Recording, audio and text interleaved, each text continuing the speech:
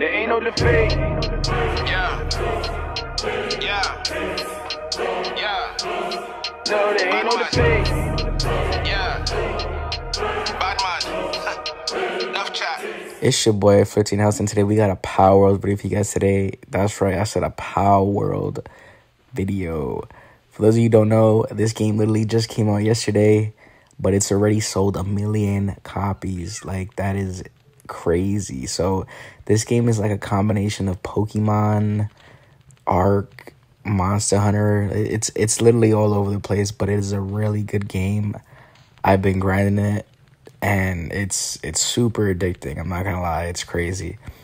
But let's get into the video. I'm gonna be showing you 2 starter Pokemon. Oh my god, I just said Pokemons, bro. 2 starter Pals, because it's so similar to that. They're called Pals, guys, and I call Pokemon.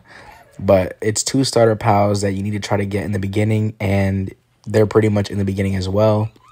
And the reason I want you to get these is because there's one called Cativa. Cativa has transporting, gathering, and handiwork, and mining. And for those of you who don't know yet, that is going to be very important coming up. Now, the next Pal is called Tansy. It's like a little green monkey. And this one is pretty dope as well. He has transporting, handiwork, and gathering, just like Cativa. But this one also has planting and lumbering. So it has the 2 other things that you're going to need that Cativa doesn't have. But Cativa has mining, and Tansy doesn't. So you're going to need these 2 Pals to work together in your base. So pretty much you're going to want to make like a stone pit, a lumber mill area, and you're going to want to do a berry plantation. Pretty much as soon as you set them in your little Pal spots in the base, they go straight to work, and they work beautiful together. They gather berries, they plant them, they mine trees, they mine stone. They pretty much do everything for you. You literally just gotta put a feeding trough down for them, or a feed box, and just let them have some berries in there so they could feed and work all day.